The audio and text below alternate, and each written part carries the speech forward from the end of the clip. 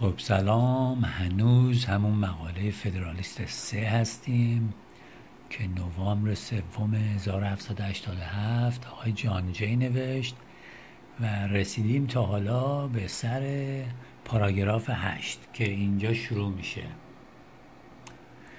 It is of high importance to the peace of America that she observe the laws of nations towards all these powers. And to me it appears evident that this will be more perfectly and punctually done by one national government than it could be either by 13 separate states or by 3 or 4 distinct confederacies. خیلی مهمه برای آمریکا، برای صلح در آمریکا که ما توجه بکنیم و احترام بذاریم به قوانین بین کشورهای مختلف یا قوانین بین المللی. اینجا international law رو نمیگه، میگه observe the laws of nations، یعنی قانونهایی که بین کشورها احترام گذاشته میشه. And to me it appears evident، و برای من خیلی واضحه that this will be more perfectly and punctually done، که این هم بهتر و هم سر وقت انجام میشه، یعنی بدون وقت تلف کردن، by one national government، به توسط یک دولت ملی که ما الان قانون اساسیش رو داریم به شما ارائه میدیم. Then it could be either by 13 separate states or by 3 or 4 distinct confederacies. باز دو مرتبه داریم میگه آقا این به عقل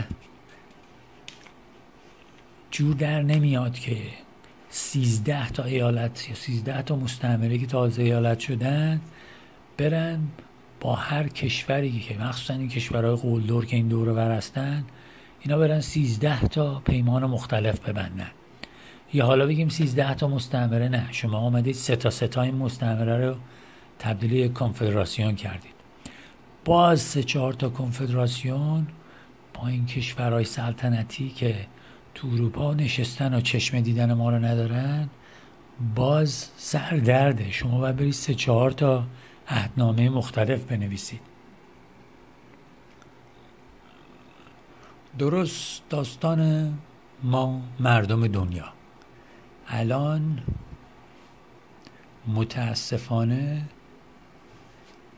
این کشورهای مختلف یا دموکراسی یا نیمچه دموکراسی یا فلان،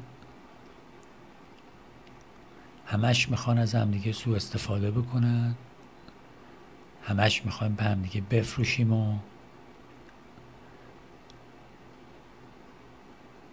همش هدر بدیم و جای اینکه بیایم با همدیگه همکاری بکنیم، قدر همدیگه رو بدونیم، از هنر و استعداد تمام فرزندای دنیا استفاده بکنیم، چون همینجوری برای خودمون مرز کشیدیم و دشمنی میکنیم و کلی پولمون رو میذاریم اسلحه گرفتن و اسلحه هایی هم میگیریم که میلیارد روش خرج میکنیم. 20 سال بعد یه اسلحه میاد که این اسلحه قبلی رو اصلا خنثاش میکنه. اون اسلحه خنثا رو کشورهایی که قوی هستن میفروشن به کشورهای یه ذره ضعیفتر که به اصطلاح رئیس جمهور یا به اصطلاح شاه قلدرشون با همون اسلحه بزنه سر مردم اون کشور، پولا رو چپاول بکنن، حالا پول نفت، گاز،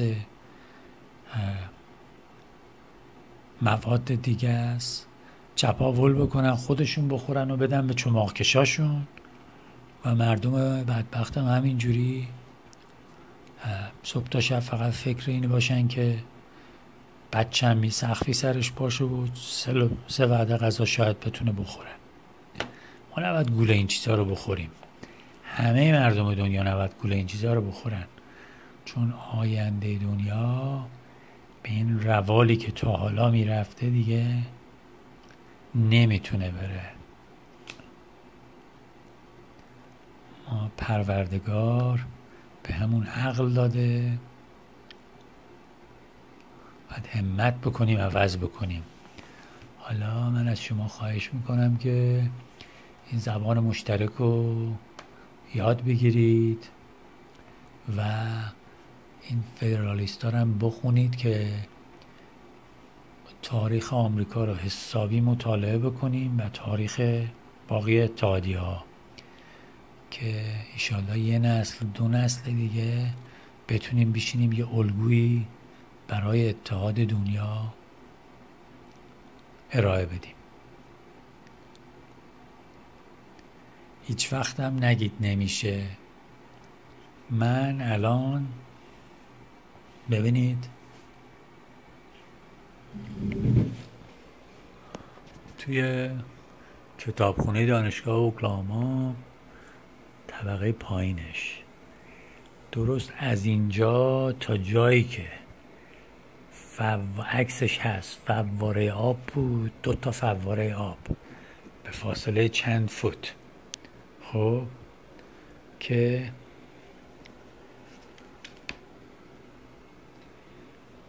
سیاها و سفیدا از 2 فواره مختلف آب بخورن.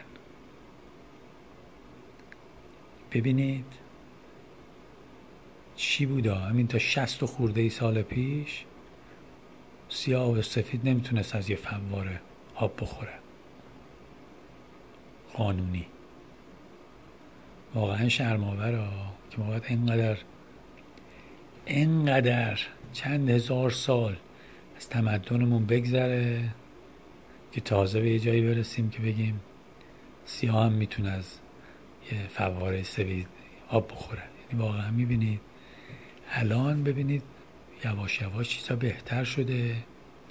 الان من دارم اینا رو میگم، همین برنامه‌های سیاهایی که بعضی از این پلیسا تیراندازی کردن بهشون و این برنامه‌ها میدونم هست، ولی مردم آمریکا آقای برک اوباما رو برای رئیس جمهوری قبول کردن، بیشترشون. ما میتونیم به یه جایی برسیم که یه الگویی بچینیم و یه راه صلح خوبی برای تمام دنیا ارائه بدیم و انرژیمون رو روی کارهای